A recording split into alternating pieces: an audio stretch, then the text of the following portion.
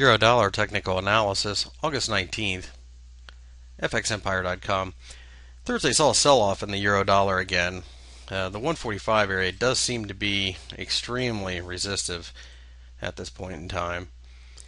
But the biggest problem with this currency pair right now is we have a downward channel. We have a very well-defined consolidation range, and we have a flag, potential flag at least, all at the same time. This chart is an absolute mess. However, if you think about this, you should probably expect it. The pair involves two currencies that have a ton of bad economic factors behind them. The Philly Fed number came out on Thursday at a negative 30.0. It was expected to be a positive 4. The slowdown in manufacturing is somewhat staggering and could lead us into recession. The Eurozone's problems, well, there are just far too many to list at this point.